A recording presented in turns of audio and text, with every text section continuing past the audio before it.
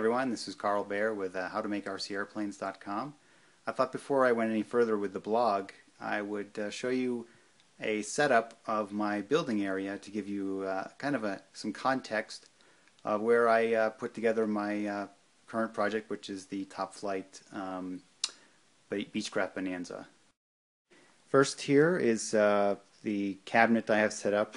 It's just an old cabinet I think that I borrowed from our home, not used anymore, and it stores a lot of supplies that I might use to build with. Just show you a quick look in here. Some drills, popsicle sticks, Dremel stuff. There's a muffler for an engine. There's a heat gun, which is definitely an essential part of covering, I believe, and just some miscellaneous stuff under there to build with.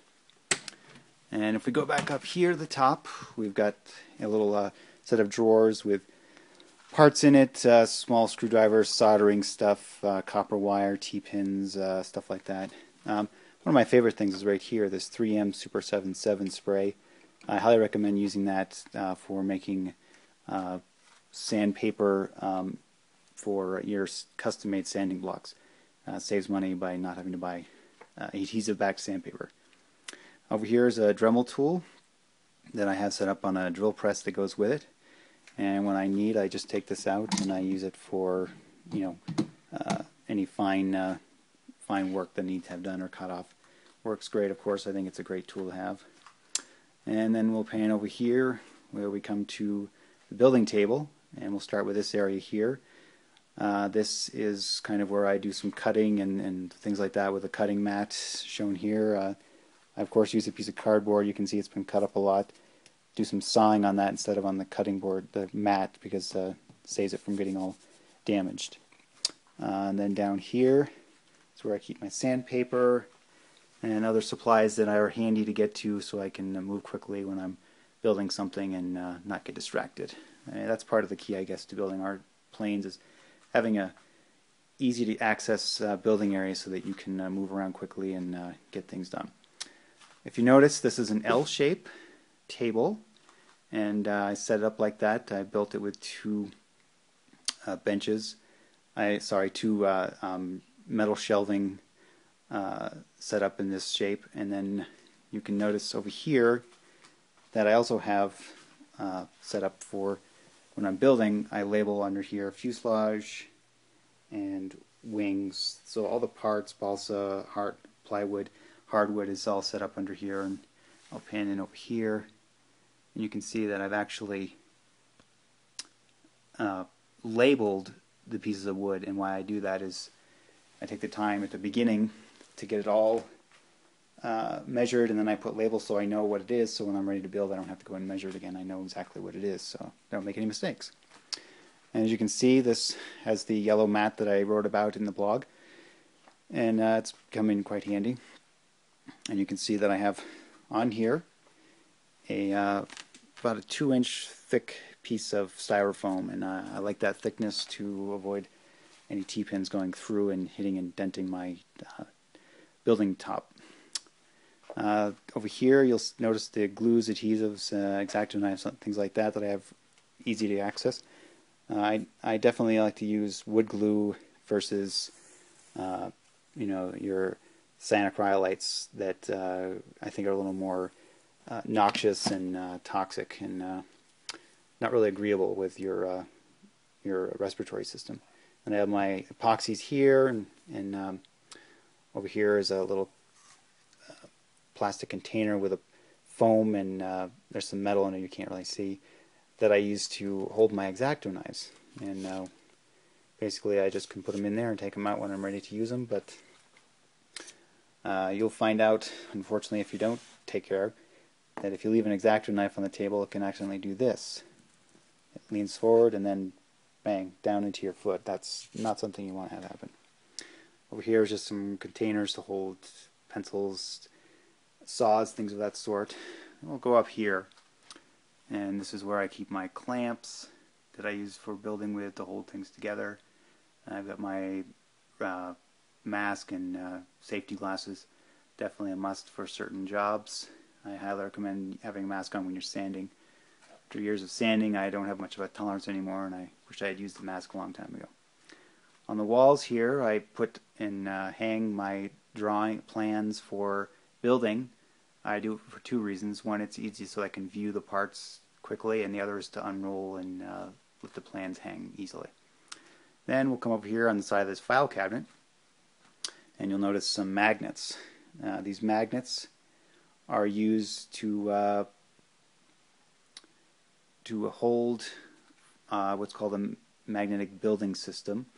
I'm not using it right now. I have the styrofoam set up because I had such a large part to build.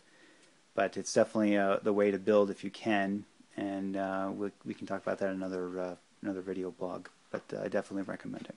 And we'll pan over here now, and now we can see the last shelving that I have set up. On the bottom there you can see my collection of scrap wood. That's just a small box of what I do have. But definitely recommend always saving your wood because you never know when you're going to need it. Over here I've got just some miscellaneous supplies, and then under that box is, in this Tupperware, is what's ready to be used, all the parts for the Beechcraft Bonanza. And then I've got up here my tool chest, and we'll look in here quickly. This is just my tools that I use a lot for building, small pliers, digital calipers, definitely use those a lot. And here is just some other tools that I might need, levels, things like that. Up top is just more drawers. I got this at a garage sale again, and it's definitely a way to hold parts easily. And when you get a bag, when you get a kit, a model airplane kit, you'll get parts in bags, and I highly recommend taking those parts and putting them in something like this, because I'll guarantee you, because it's happened to me, if you don't have a secure place to keep those parts, you'll end up losing some, and boy, it's frustrating when you come to that part in the building and you can't do it anymore because you've lost parts. So I highly recommend having some kind of inventory control for that. Finally, over here is another set of drawers that I have other materials and building supplies that I use. Let me come down here to a definite thing that I highly recommend. It's simply just some bags, Ziploc bags with sand in them. I went to the hardware store and bought a bag of sand, and I just filled up a bunch of them. And the reason for that is when you're building a model airplane, it's wood, so you want to have a smooth, weighted material that can evenly distribute the weight over the surface, instead of using some sort of heavy object that could dent the wood. So it's definitely a way to apply pressure over an even surface without worrying about hurting the building part you're making. And finally, I just want to show you this one last thing. You might not think it's very interesting, but it's a glass table. I've been using a glass table for a couple of years now, and I really highly recommend it. If you can get one, I got this at a yard sale for a pretty good price. The reason I use a glass table is for covering. It's a great surface. I don't ruin the covering material or the wood that I'm covering to. I also use it for building planks of balsa sheets, and it's great because it's flat and smooth, and I know when I'm done and it's glued and dried, it's going to be a nice, smooth, flat, even surface, and it's perfect for that. So it's a great level, hard surface for cutting on, and no worries there. Let me just show you this one last thing. Here's the fuselage that I'm working on at the Beechcraft Bonanza. And right now the V-tail has just been epoxied on, and then over here you can see the sheeting that was applied. And actually behind that is, over here, is the wing that I've built, the two sides. I haven't built the center section yet. And one quick thing, we'll just come up here and I'll just show you a couple of models that I've finished a few years back. This is a SIG Spacewalker, 3rd scale, and it's flown a few times. It's a pretty stable model. And over here is a SIG Cadet Senior, the orange and yellow. Sorry about that. And you might notice it's from those of you who have purchased the the how-to manual on my website, howtomakercairplanes.com. It's the model that I built as I created the instructions for those that are wanting to build models without a lot of frustration and want to do it kind of in an easy, methodical manner that can get you from A to Z as quickly and efficiently as possible.